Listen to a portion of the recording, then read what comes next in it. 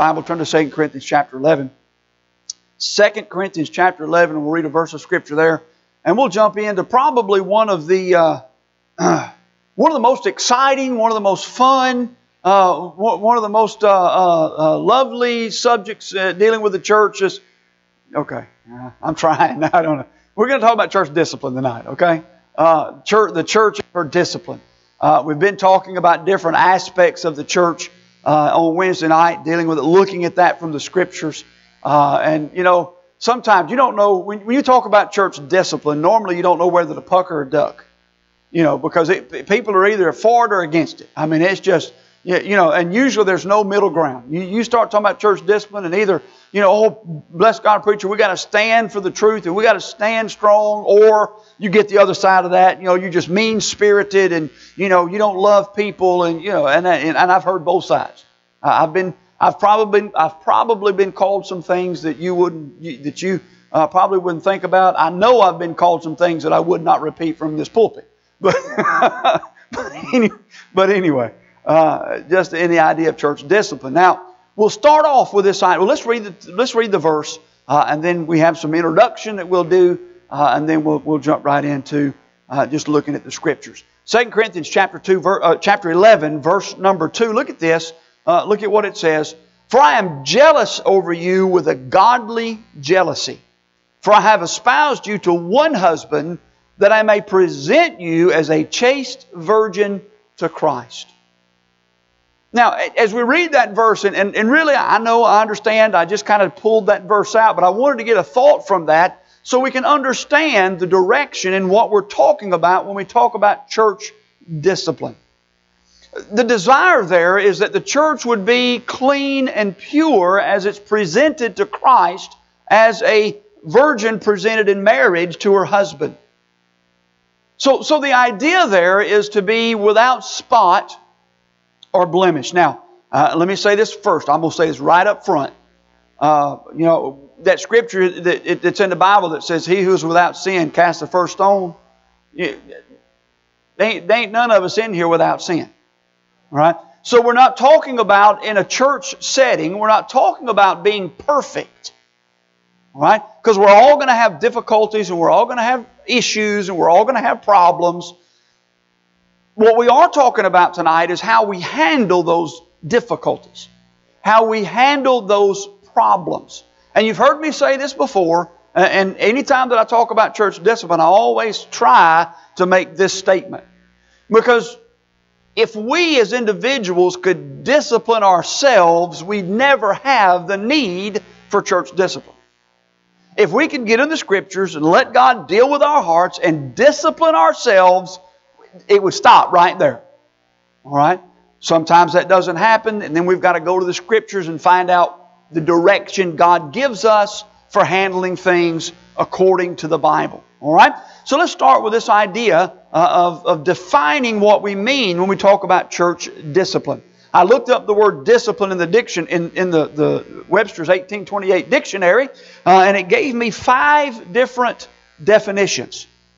I'm going to read them to you. Number 1 is to instruct or educate. To instruct or educate. To inform the mind. To prepare by instruction in correct principles and habits. So the first idea, or the first dealing with discipline, the first thing is you got to know how you're supposed to live. You've got to educate. There's got to be some instruction. Definition number 2 is this: to instruct and govern, to teach rules and practice, and accustom to order and subordination. We've got to understand that idea of being subordinate to Christ. Number 3 is this: to correct, to chastise, and to punish. Now, that's the one that most people, when you start talking about discipline, that's the one that most people hang up on. All right? But you understand, there's 2 more before that. If we take care of the first 2, 9 times out of 10, we wouldn't get to number 3. All right? Number 4 is this: to execute the laws of the church on offenders with a view, now catch this, with a view to bring them to repentance and reformation of life. I've seen a lot of preachers that focus on that first part, to execute the laws of the church on offenders, and they're big on that, but they forget what the purpose is. The purpose is, and he talks about the view to bring them to repentance and reformation of life. Number 5 is this, to advance and prepare by instruction. So, what's the purpose? Why do we talk about church discipline? What's it for? Why is it used when it is used? What's the goal? What are we after? Well, the goal, and he talked about that in the definition, is restoration. And we'll talk about that as we go through. But I looked up the definition of the word restoration, and here's what I found. While we are to practice church discipline through education, through instruction, through correction, through trying to win them back, that's the goal. Restoration is the act of replacing in a former state.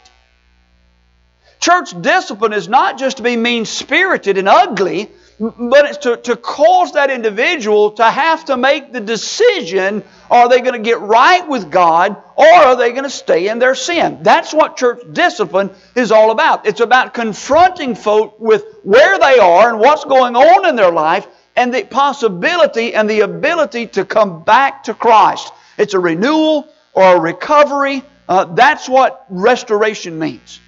So when we talk about church discipline, we cannot separate the idea of discipline from restoration, because that's what it's all about. When you start entering into church discipline just for the sake of discipline, or you enter into church discipline just for the sake of keeping your church pure, or you enter into church discipline just because they're wrong, you've got the wrong motive, the wrong heart, the wrong spirit. And unfortunately, that's the way most churches practice that discipline. I've heard in the past, I've heard preachers talk about what they call backdoor revivals. And it burdens my heart when I hear that. Now, let me explain what they mean by that.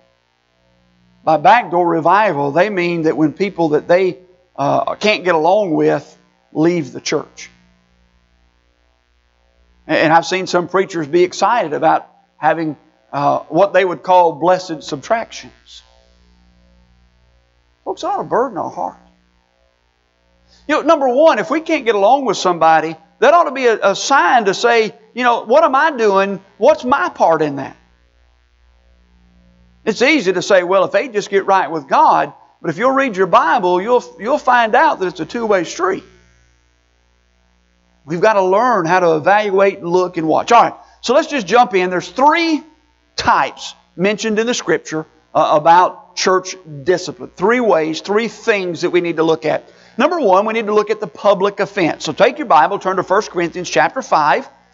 1 Corinthians chapter 5, we'll start there. And I'm glad that these are just spelled out very carefully and very clearly in the Scriptures. It's not something that we got to guess on. It's not something that we've got to put in our bylaws and make up as we go along and just try to do the best we can. God understood. He wrote it down for us. All right? So let's look at this. What's called, number 1, the public offense. 1 Corinthians chapter 5.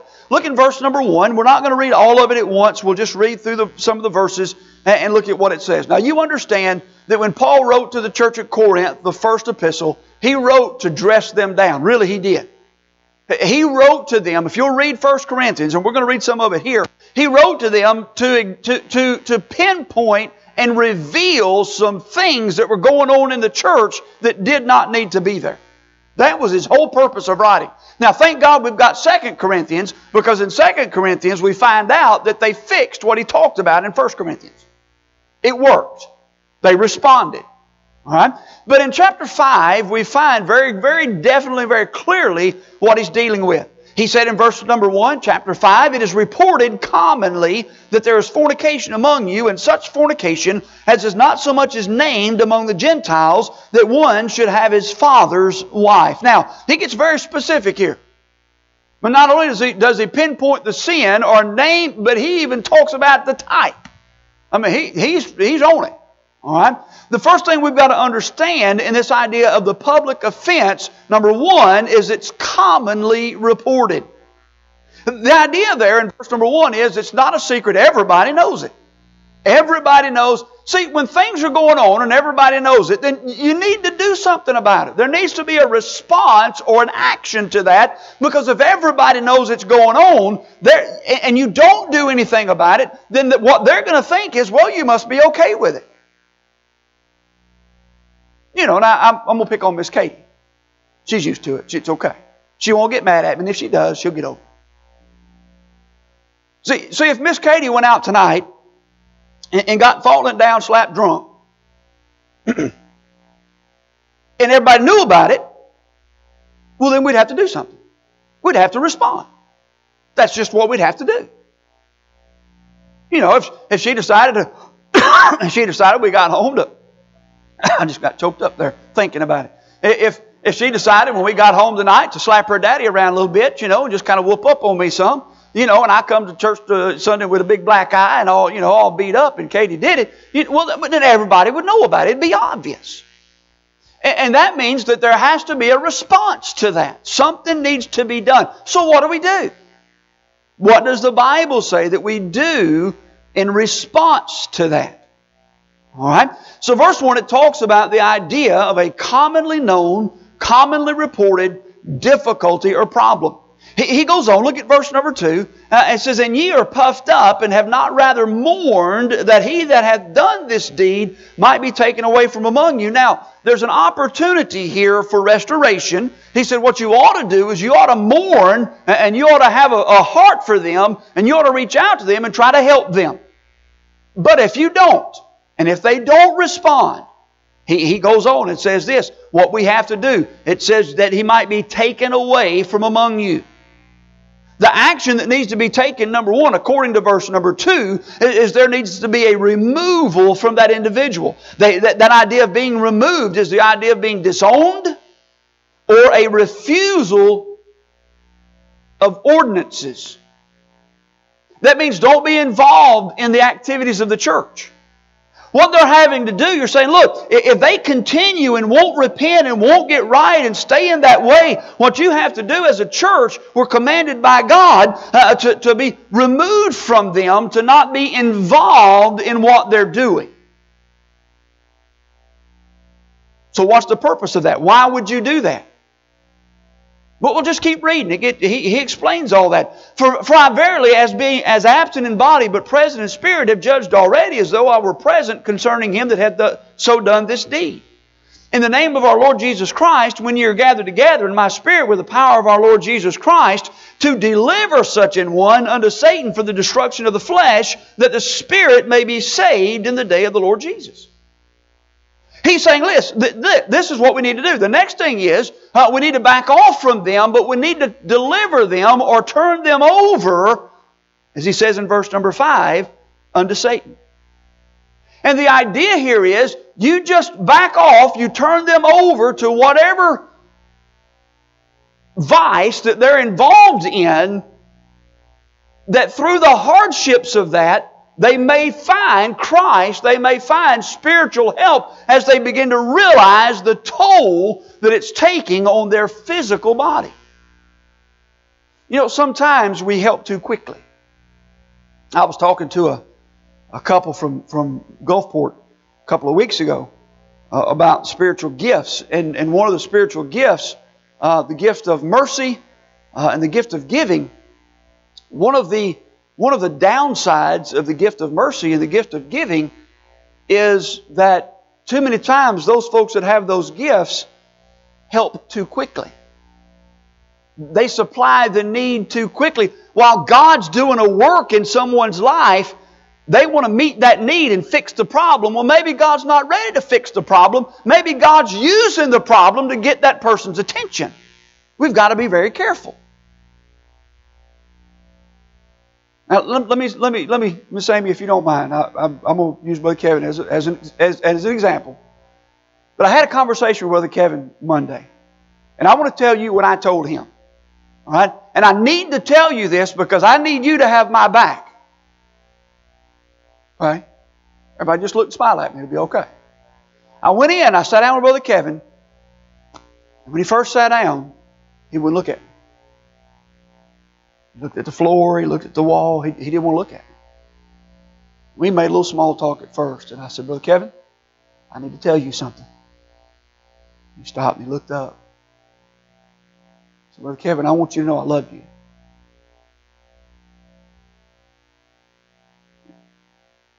And we just kind of sat there in silence for a second. I said, Brother, I love you. And I want to help you. And I want you to know, and I need you to have my back right here. I said, I want you to know there's a church that loves you. And there's a church that cares about you. And what we want and what we desire is that you straighten some things out and you get where you need to be. And we want to do everything that we can do to support you and your family and help you. And I sat there and I looked at a man that knows. You can see it in his eye. He knows. Now, he's still dealing with some things. And he needs some help, and he needs some leadership, and he needs some counsel, and I agree with that, and I understand that. But you could see it in his eye. He wants to do right. I talked to him for a few minutes, and I'm not going to get into everything we talked about, but we had a good visit. And I was encouraged. Yeah, there's some things to work on.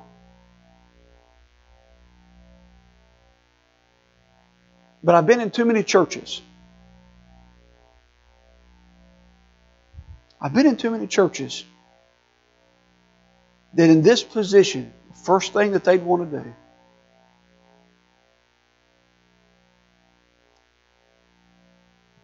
is to distance themselves from Brother Kevin. Now, if I'd have gone in there and I'd have sat with him and he'd have told me, Preacher, I don't care what you say. I wasn't wrong. I didn't do nothing wrong. And if he'd have been very obstinate and very belligerent and all that stuff, it'd have been a different story. But I sat there and I looked at a man who knew what he had done. And knew that he needed to do something different. Now, what we have an opportunity to do is to help. The biggest thing you can do right now is pray. After the 14th, we may have some other things we can do. But until then, we pray. We pray. If you get an opportunity, now I'm going to ask you to do me a favor. I think I can go down there and it's not going to cause a problem. But I'm going to ask you to do me a favor. Before you go down there, talk with Miss Amy. Because if it's going to keep her from being able to go, I'm going to ask you to stay away.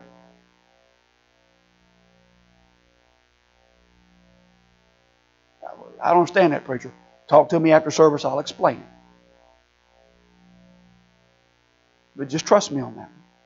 We need to understand what we can do, our part. We're not in the place yet to where it's time just to say, well, we're going to walk away, or we're going to turn him over to say, no. We're seeing repentance, we're seeing remorse, we're seeing that there's an opportunity to help and reach out. We need to do that. So don't leave this place this evening and think, well, he's ready to turn his back, he's ready to go, he's ready to put Brother Kevin in this position. No, I'm not. Again, if I would have gone there and he would have, I probably still wouldn't be ready. But if he would have, been very belligerent and very, ugly and all of those things, I probably still wouldn't be ready yet. But that's a different story. So as we go through these, we'll find the different stages that he talks about in doing something with someone that just will not respond, will not repent when it is a public offense. We'll get to the private in a minute. So don't, I know you're thinking, no, the Bible says you go to them and you take somebody else. We'll get there. Okay, just hang on. He goes on and talks about this, verse 5, to deliver such a one unto Satan for the destruction of the flesh, that the spirit may be saved in the day of the Lord Jesus. Your glorying is not good, know ye not that a little leaven leaveneth the whole lump. Purge out therefore the old leaven, that you may be a new lump, as ye are unleavened, for even Christ our Passover is sacrificed for us. Verse 7 says what we need to do with those unrepentant is to purge them or to cleanse them thoroughly. Remove them. Why? Because if you don't, that sin, that leaven is going to affect other people. Now, it may not be the same sin even, but it's going to creep in if we don't take care of that and we don't seek to live righteously before God. It's going to affect everything about us. He says in verse number 9, I've taken way too much time for this. He said in verse number 9, I wrote unto you in an epistle not to company with fornicators. Not to company is not to be mixed up, not to be intimate with. Right? Not to be involved in their sin. There's a difference between loving the sin and loving the sinner. No, we need to hate the sin and love the sinner. He goes on finally in verse 13, he says this, but them that are without God judgeth, therefore put away from among you yourselves that wicked person.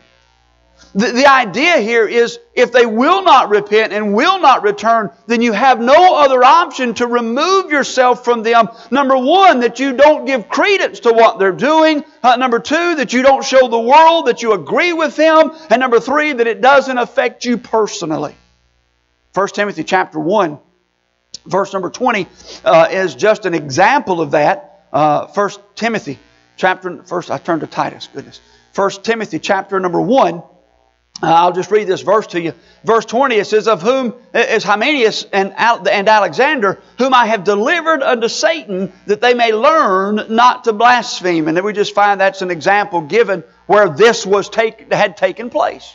The unrepentant, unwilling to respond, so they turned them over to Satan. That through the dealing with the flesh, that we might win the Spirit. And we've got to understand, now we never give up on them. We always try to reach them with the gospel. We always love them.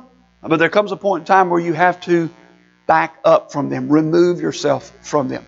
The second idea is the idea of the personal offense. Now this is the one that's most common. Most people talk about this one. This is the one that you hear about most of the time. It does differ from the public. And you understand the public offense, the reason it's different is because of what it said in verse number 1. It is commonly reported. All right? It is well known. The personal offense, usually nobody really knows about that but two people. Those that are having problems with each other. All right? So there is a process in the Scriptures that's given to deal with that. That is in Matthew chapter 18, verse 15 through verse 17. Very quickly, you know this one. I'll hit it fast. Number 1, the Bible says this in verse number 15 of Matthew 18. Moreover, if thy brother shall trespass against thee, go and tell him his fault between thee and him alone. If he shall hear thee, thou hast gained thy brother. All right? So the first thing to do is if there's a problem between two brothers, see, here's how it ought to work. If Brother Chipman and I had a problem with each other, we ought to meet each other halfway between our houses, going to each other to try to reconcile that difficulty. If he and I had a problem, and we know we have a problem, if we're going to live according to the Bible, then we're going to meet each other halfway trying to get this thing resolved. That's what the Bible says we need to do. See, but the flesh says, well, I didn't do anything wrong, bless God. If He wants to get right with me, then let Him come do it. Well, I got a little bit of a problem with that. It's called the Bible.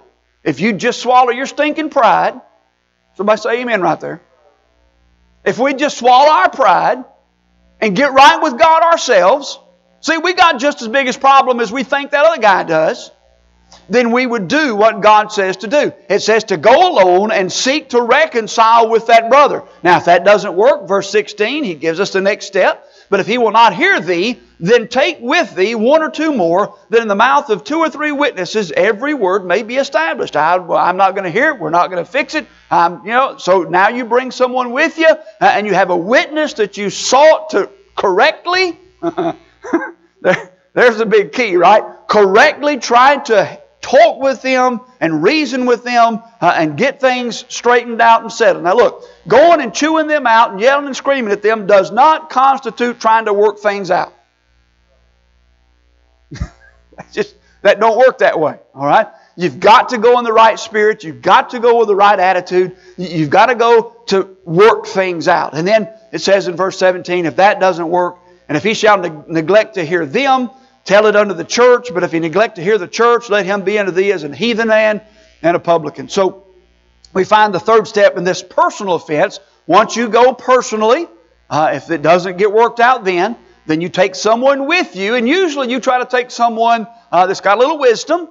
Usually it'd be an older gentleman in the church, maybe an elder if you want to use that phrase, maybe a deacon, maybe the pastor, whatever, whoever it is, and you want to take them. And the reasoning is not to gang up on the other person, but you want someone there that can reason with a cool head and try to help reconcile that problem. And then if that still doesn't happen, then you go to the church, you bring it before them, and you let them know what's going on. And then if they won't hear the church, then the Bible talks about how you respond to them. And it says, let him be unto thee a heathen and a publican. It's the same thing. You withdraw and you pull away.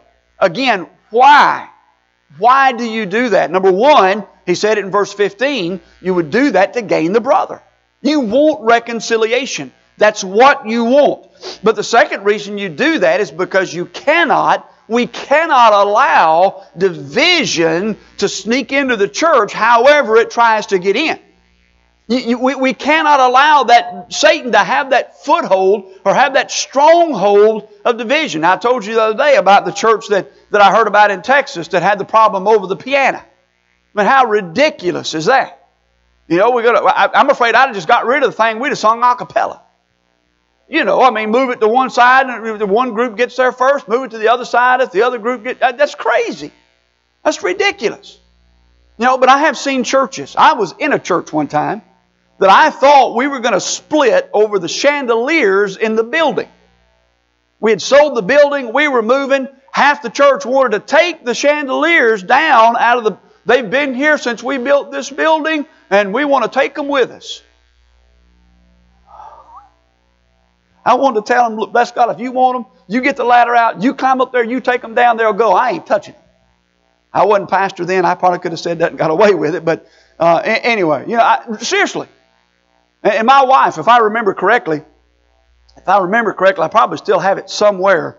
I think my wife wrote me a note in the middle of all that. And I looked at it and she said, you know, people are dying and going to hell and we're fighting over lights.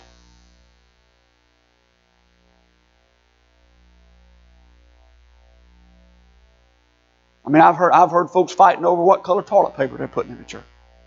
What color carpet. What color, yeah. Listen, I'm going to say this and we'll move on. I got to choke. Satan doesn't care what it takes to bring division. He don't care. Pews or chairs. He don't care. As long as he can wiggle his way in there. It don't matter. Not to him. So we have the public offense. We have the personal offense. And now listen, if you heard me correctly in both of those, you heard me say we want to regain the brother at all costs. But if that's not possible, it comes to a place where we have to stand and separate ourselves for the cause of Christ. There's one more, and this one goes very quickly. It's in Titus chapter 3.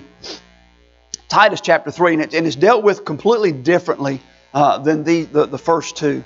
Titus chapter 3, I'm going to read verse 10 and verse 11. I'm just going to read them, and then we'll come back and talk about it just for a moment. Titus, there, right? After the book of James, after the book of Titus, right before the book of Hebrews. Timothy in Hebrews. Titus chapter 3, verse 10 and verse 11. Listen to this. A man that is an heretic after the first and second admonition reject, knowing that he that is such is subverted and sinneth, being condemned of himself. He says in verse 10, 11, the third thing about church discipline is this idea of heresy or being a heretic. The definition of a heretic is this. It's one that obstinately, can't say that word, one that obstinately is obstinately attached to an opinion contrary to the peace and comfort of society and will neither submit to Scripture nor reason. All right? So the idea of a heretic is someone that believes something contrary to the Bible and is unwilling to listen or to change. Someone that believes something that is not true according to Scripture. He gives us direction of what to do. All right? And he says this, and number one, he talks about this, again, to admonish them. See, if you'll notice the pattern is the first thing you do is you love them, you tell them you love them, and you try to work with them. That's what God wants us to do.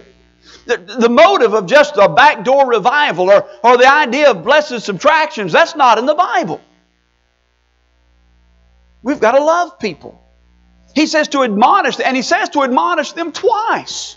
What does that mean? To admonish them. To admonish them is the idea of a mild rebuke or warning. It's the idea of taking the Scriptures and saying, this is what the Bible says, this is where we stand, and this is what we teach, and if you cannot agree with this, then we're going to have to separate ourselves from you. Let's use this as an example. Let's say we have, I'm not going to pick on anybody specifically on this one, but let's say we had somebody come in here and they decided they wanted to start teaching that you had to be baptized to be saved.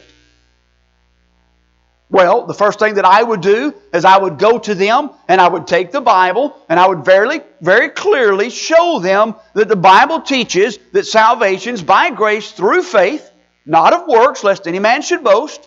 That baptism has no part in your salvation. It is obedience, and we'd go through the whole thing. I would explain it very carefully, and I would ask them to consider what I've said, pray about it, and we'll talk in a couple of days, and I'd give them that opportunity to study the Scriptures, look at it, and decide exactly what they believe the Scriptures teach. A couple of days, I'd go back.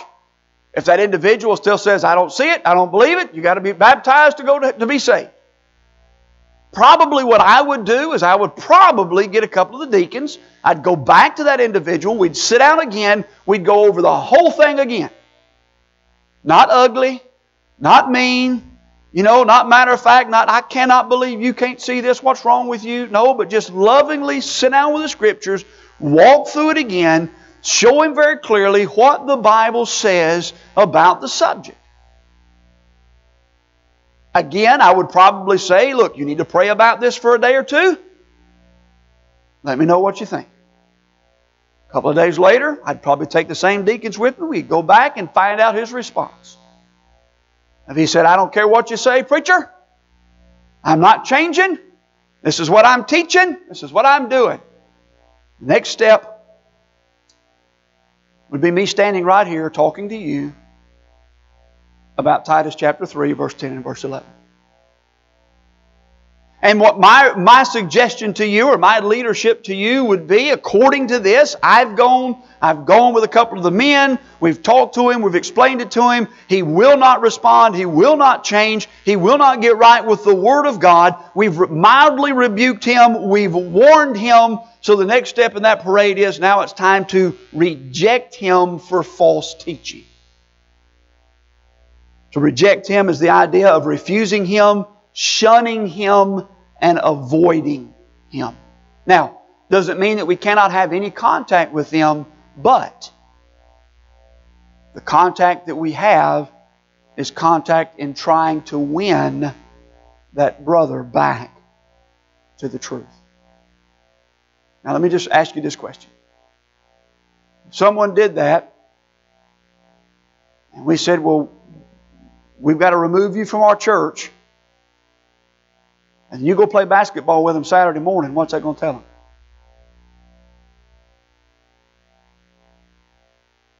Well, it really wasn't that serious. We're still going to be friends. We're still going to get together. We're still going to do... No. If it was serious enough that we had to take a stand, then we need to separate from them. Because we're trying to get their attention and trying to get them to understand the Scriptures. Then verse number 11 talked about this and said the result there. It said, knowing that he that is such is subverted and sinneth, being condemned of himself.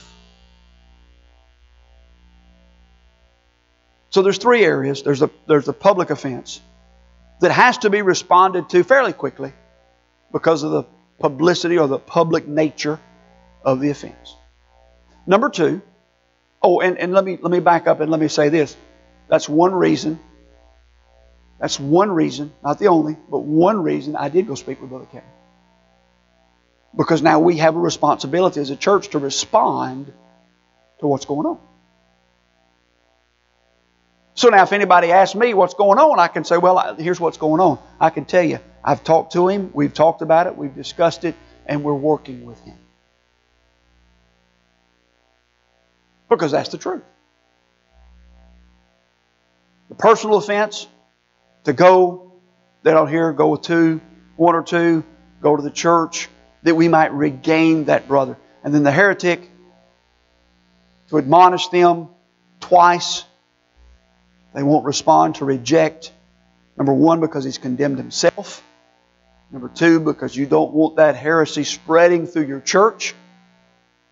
And number three, because you're trying to gain the brother. And it's always done with that spirit, with that heart, and with that desire. You know, in closing, isn't it a wonderful thing how God put His Bible together?